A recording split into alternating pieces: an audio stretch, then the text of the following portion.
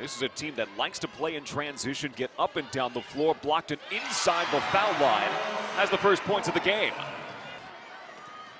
Seton Hall now 1 for 5 from distance to start the game.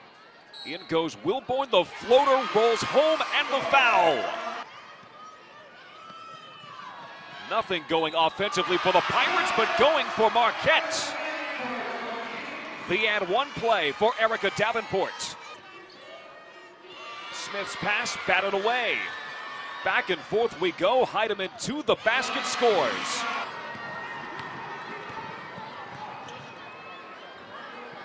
King lets it fly.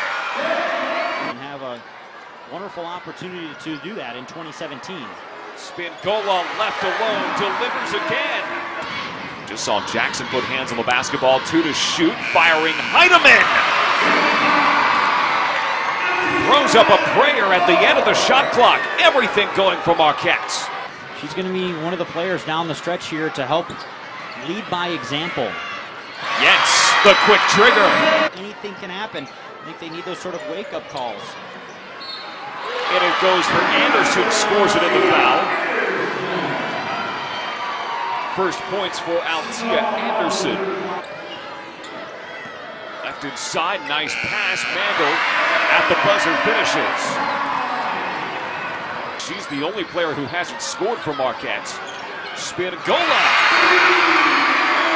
brings the crowd of grade schoolers to their feet on the Marquette bench. Going nuts over Isabel Spingola.